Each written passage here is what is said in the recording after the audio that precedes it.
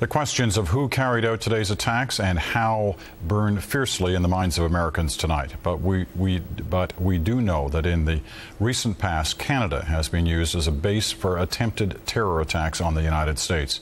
The CBC's Terence McKenna has been preparing a documentary on the subject and has this report for us tonight.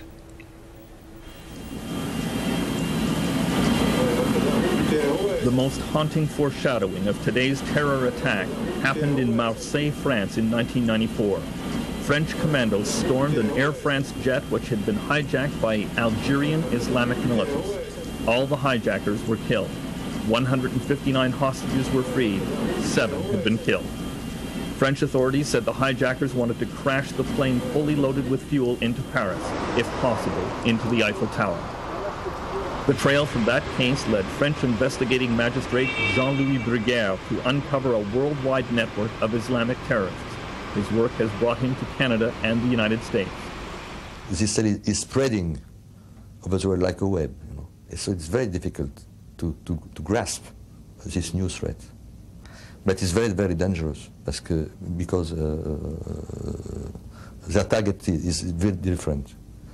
They try to target not only France, but America. French investigators established links that led from the 1994 hijacking through the Paris subway bombs in 1995 and 96. And the trail eventually led them to a group of terrorists in Montreal, which included Ahmed Ressam, the man arrested at the American border with powerful explosives in the trunk of his car in 1999. Salim Jiwa covered the Ressam case for the Vancouver province. Well, I see the Ressam situation as a precursor of what was to come. I see that as I mean, the astonishing part is what Ressam was saying was the number of people who are trained. For example, he stated that 60 people are ready and on standby in Italy.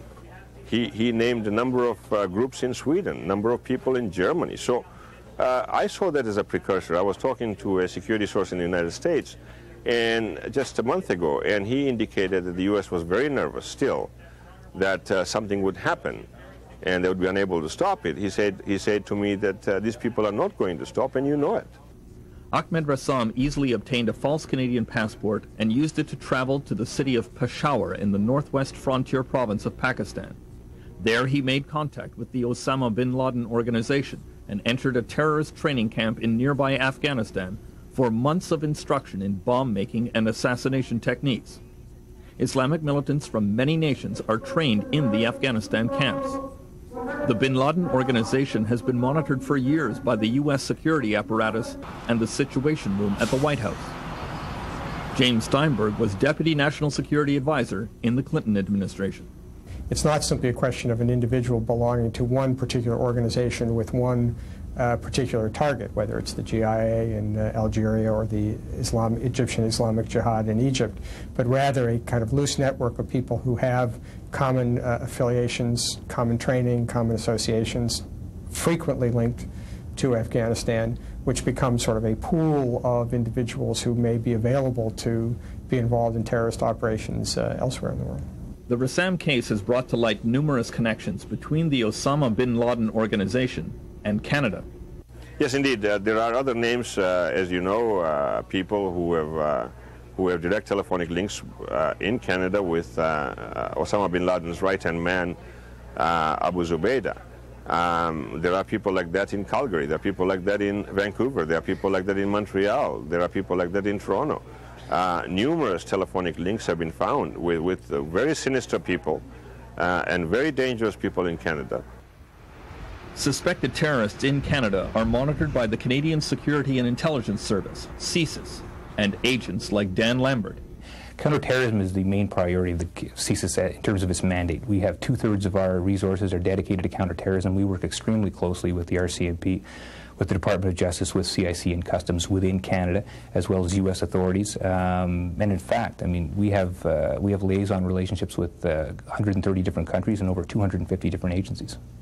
What's valuable about the Ressam case is that it reinforces the necessity of this kind of cooperation. As you say, there were links in not only between individuals operating in the United States, individuals operating in Canada, but also in Europe. And as we began to uncover them, I think it reinforced among officials involved in law enforcement and intelligence the critical need for this kind of transnational cooperation. Why would Islamic terrorists come to Canada? David Harris is former Chief of Strategic Planning at the Canadian Security and Intelligence Agency. I think in terms of Islamic extremists in Canada, they regard the proximity of Canada to the U.S. as making Canada a kind of Islamic extremist aircraft carrier for the launching of major assaults against the U.S. mainland. And that's something we've got to remember. Today's massive coordinated attack shows a level of sophistication well beyond what had been anticipated or predicted in the North American intelligence community. Most intelligence analysts thought a conspiracy of this magnitude would show up in the massive wiretapping and monitoring of suspected terrorists. Indeed, this is a complete failure of intelligence. The United States, Canada, and allied intelligence services for a long time will be dissecting how such a major conspiracy that must have used the airwaves, may have used the internet as a contact point, could get through and be carried out without anybody waking up. This is havoc that has been created, and I suppose many heads will roll, and there will be lots of postmortems conducted on how such a major conspiracy could be concealed. Congresswoman Jane Harman served on the U.S. Counterterrorism Intelligence Committee and has long pleaded for more resources to deal with international terrorism. What is very worrisome is the goals of terrorists have changed. It used to be that terrorists would try to kill a few people and make a political point. But as we stated in this terrorism report that I worked on last year, the goal no longer is a seat at the table. The goal is to blow up the table. Peter, there was a lot of finger-pointing at Canada after the Ahmed Rassam case, and it really led to a lot of concern about how easy it was for him to take advantage of the refugee and immigration rules in Canada, and there was a lot of pressure on Canada to tighten up. There's no indication that there's any connection between Canada and the terrorists that performed the attack today. But in spite of that, I think you can see a lot more pressure on Canada and America's other allies to tighten up and to make sure you're not providing a safe haven for terrorists. All right, Terence, thanks very much. Terence McKenna joining us tonight from Montreal, and he is, as we have told you, preparing a major documentary on this issue, which will be running in the weeks to come on the National.